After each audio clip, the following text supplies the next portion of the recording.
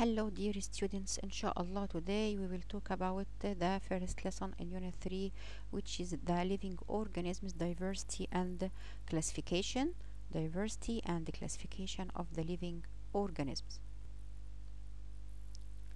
Firstly, we'll talk about the diversity of animals. What is the meaning of diversity? Due to the large variety or the great variety of animals, so they are divided according to, or they are put in groups which are similar together according to number one, the size. Okay, sure, according to the size, so we have large animals as elephants and small animals as rat and rabbit and so on. So the diversity of the animals firstly according to the size. The second point of the diversity of the animals is according to their environment where they live. You know that there are some animals that live on land as horses, cats, dogs and so on. Others live in water as fish. So again, the diversity of animals according to number one, the size, number two, the environment where the animals live.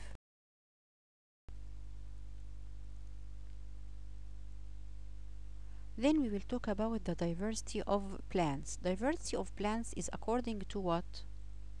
Number one, according to the plant size. As we talk about the size, sure, there will be large plants as palm tree and small plants as clover. Okay? The second part or the second point in the diversity of plants is according to also the size, but take care the size of leaves, not the size of the plant, the size of the plant leaves. Sure, you will have large leaves, or plants have large leaves and other plants have small leaves. Plants have large leaves as the leaves of the banana trees have large leaves, but small plants as gargir, yes, it's called gargir, it has small leaves. Then we will talk about the diversity of microorganisms. Firstly, what is the meaning of microorganisms? Microorganisms, as we say, micro means tiny or very small. They are the living organisms that can't be seen by our naked eyes. They can be seen only by the microscope. These microorganisms are different in the shape and the way of the movement. Very important point. If I ask you complete, microorganisms differ from each other in space and space. Yes, in shape and the way of movement. We have some examples for the microorganisms. Number one, amoeba. Yes, it's called amoeba. Number two, paramecium. And the third one we have is Euglena. So all of these microorganisms, amoeba, paramecium, Euglena, are different in the shape and the way of the movement, meaning each one of them is moved by different way from the other. Now, dear students, we go to the classification of animals. Classification means also grouping for animals, but here classification is more specific than diversity. Firstly, we will start with the classification of animals according to the nature of the body supporting. What is the meaning of body supporting? All of us as people, we move straight because we have backbones in our backs, right? This backbone is called support for our bodies. So here the the animals will classify according to their supporting body. They are classified into number one, soft body living organisms or soft body animals, meaning they have no support, with no support in their bodies, as jellyfish and octopus. Jellyfish and octopus, both of them are from the soft body animals because they don't have any support in their bodies. But other plants have supported body. This support in their bodies may be external support or internal support. External support as a snail and shrimps. If you touch this snail, you will find it very hard, right? It's solid from outside. This solid part is the support of this snail, but from inside it's soft. Okay, so snail is from the supported body animals, and its support is from the external supports. Also shrimp, if you touch the shrimp, also you will find it from outside is solid or hard, but it's soft from its inside. So snails and shrimps are from the external supported body animals. But there are other other animals that their support are internal, as us, as human. As I said before, here we have backbones in our backs. This backbone is inside our body, so it's an internal support. Also we have birds. As you see here, this is the backbone of the birds. It's inside their bodies. Also mammals as dogs, cats, and so on. All of these are the supported body inside their bodies. So the animals, according to the supported body, we have two types. Number one, soft body animals as jellyfish. Number two, supported body animals, and these animals or this support may be external or internal. Here, dear students, we will talk about the second part of classification of animals according to the number of legs. Here, the classification of not any animals. We talk about the classification of arthropods. Arthropods. What is the meaning of arthropods? Arthropods are invertebrates. Invertebrates that have jointed legs. What is the meaning on vertebrates? Any living organism that don't have backbones. They are called invertebrates, but they have jointed legs, means legs with joints. It's classified into three groups. The first group is called insects. All of us know the insects. Okay, insects have three pairs of legs. Three pairs of legs as bee. As you see here, we have a picture for bee. If you see 1, 2, 3, three legs in each side, so it's called three pairs of legs. Okay, again, now we are talking about the classification of arthropods according to the number of legs. These arthropods are classified into three groups. The first one is called the insects. Insects have three pairs of legs as bee and the fly. The second group is called arachnids. Arachnids have four pairs of legs as the spider. If you count here, 1, 2, 3, 4, here it has four legs in each side, so it's called, it has four pairs of legs. The third group and the last one is called myriapods. Myria means many. Myriapods, these are the arthropods that have many or large number of legs as this one, which is called Scolopendra. It's called Scolopendra. Repeat after me, Scolopendra. So we have insects. From the insects we have bee, which has only three pairs of legs. Spider and scorpion. From the arachnids, they have four pairs of legs. Myriapods, and I said myria means many, so as Scolopendra, which has many or large number of jointed legs. Okay, then we will talk about the classification of mammals according to the kind and the number of teeth. What is the meaning of mammals? Mammals are the living organisms or the animals that give birth, not lay eggs. Okay, this is the meaning of mammals. These mammals now are classified according to the kind and the number of teeth. How? These mammals are classified into two groups. Teethless mammals, meaning have no teeth, which is called edentates. Edentates, they are the mammals that have no teeth. And the other group are mammals that having teeth. Okay, mammals that have no teeth are called edentates as sloth. This is called sloth and armadillo. These two mammals, these two living organisms or mammals with no teeth, have no teeth. They are called sloth and armadillo.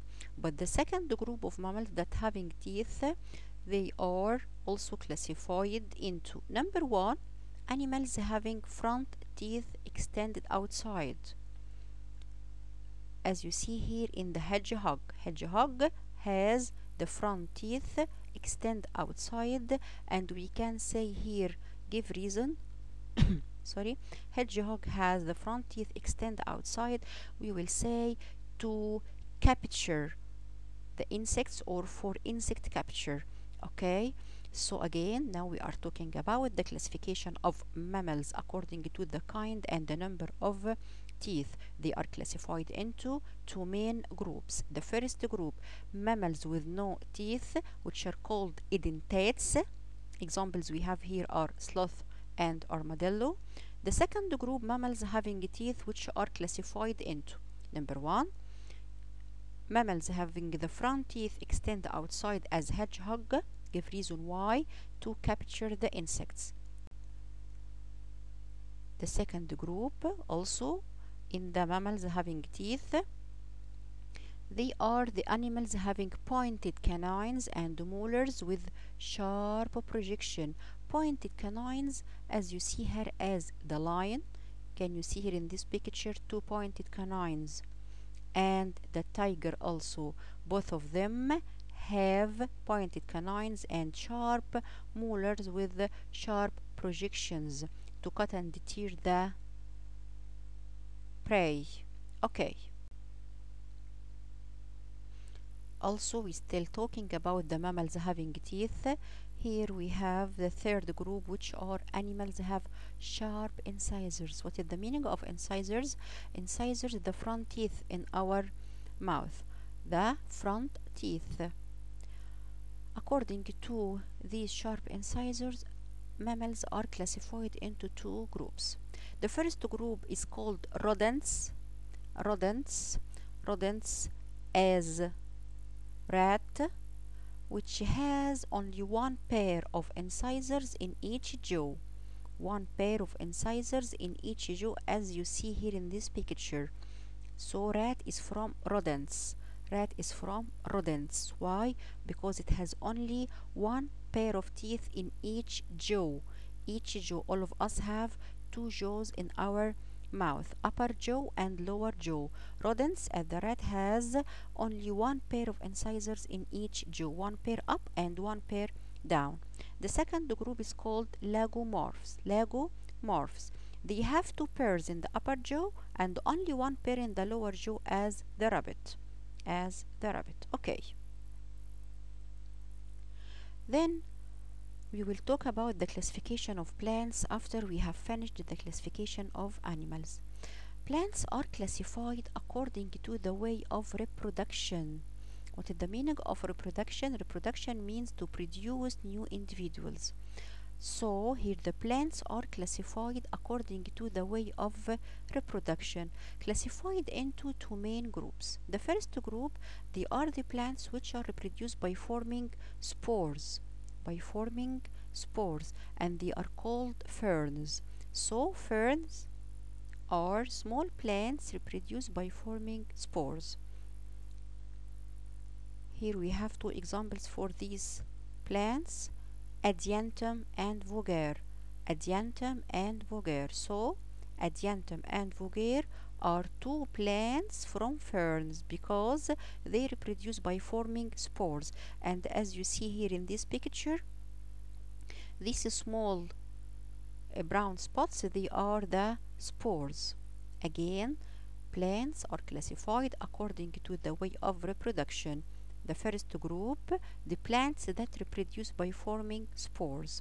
These plants are called ferns, as Adiantum and Vogare. So if I ask you, give reason, Adiantum and Vogare are from ferns, you will say because they reproduce by forming spores. Okay, but the second group, they are the plants which are reproduced by forming seeds. Plants reproduce by forming seeds. Also, they are classified into two groups. The first group is called gymnosperms. Gymnosperms are the plants which reproduce by forming seeds, but here the seeds are formed inside cones, not inside a cover. As pine, as you see here, this is a cone. This tree is called pine tree. Here it forms cones in which the seeds are formed. The second type is called cycas. This is the shape of the cyclant. Then the second group, which is called the angiosperms. Angiosperms. Also, angiosperms are plants that reproduce by forming seeds. Also, they are called flowering plants. But here the seeds are formed inside pericarp or inside a cover. Here these angiosperms are divided into two groups. Number one, monocotyledon plants, as maize, which is the corn. Can you see here these seeds are formed inside cover? Can you see the outer cover, this green cover, and the seeds are formed inside it? Okay, it's called, do you remember when we said in the first unit mono means excellent one and die means two? Excellent, students. So here corn or maize is called monocotyledon because its seed is formed of only one part. As you see, it's a whole one. But the dicotyledon as bee, as you see here, the seed of the bee is divided from the middle to give you an impression it's formed of two parts. Okay, also as you see here, the bee plant is formed inside the cover, so it's from angiosperms. Okay, so the plants which are reproduced by forming seeds are classified into two groups, gymnosperms and angiosperms. Here we have two important definitions, dear students. Number one, what is the meaning of species? What is the meaning of species? Species is the group of similar living organisms, or the basic unit of the classification for the living organisms. Each group of animals have the same characters or similar to each other. It's called one species. Okay. Also, we have another important definition which is called taxonomy. Taxonomy, it's the branch of the biology. All of us know that in this unit we are talking about living organisms, so this unit mainly is biology. Biology is a branch of science. So taxonomy is a branch of biology which is specific for classification of the living organisms. Here we will talk about new point. If we have two individuals of the same species, meaning dog and another dog, when they mate together, mate here means marry each other, they produce new individual. This new individual is or will be fertile. What is the meaning of fertile? Is able to reproduce, able to produce new individuals. For example, if I have two dogs marry each other, they produce a new puppy or new baby dog, okay, which will be marry and reproduce again, and so on, produce new babies and so on. But if we have two individuals from different species made together, have you ever seen before cat marries a dog?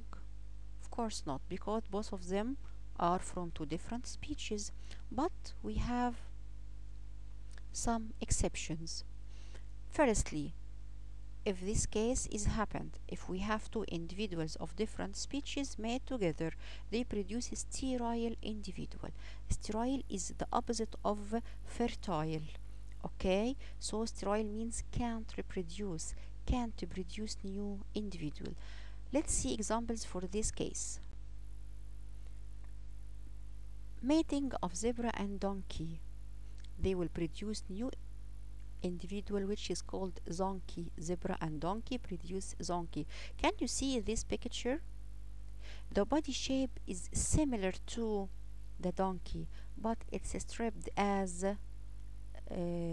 zebra. Okay, but this donkey is a sterile animal. What is the meaning of a sterile animal? Means it can't produce new individuals. It can't mate. When it mates, it can't produce new donkeys. Okay, also we have another example, mating of donkey and horse. The new individual produced is or called mule. Here, can you see the difference between them? This is the donkey, which is on the right, and this is the mule. Mule is bigger than donkey because it's produced from donkey and horse. Okay, and thank you, dear students, and goodbye.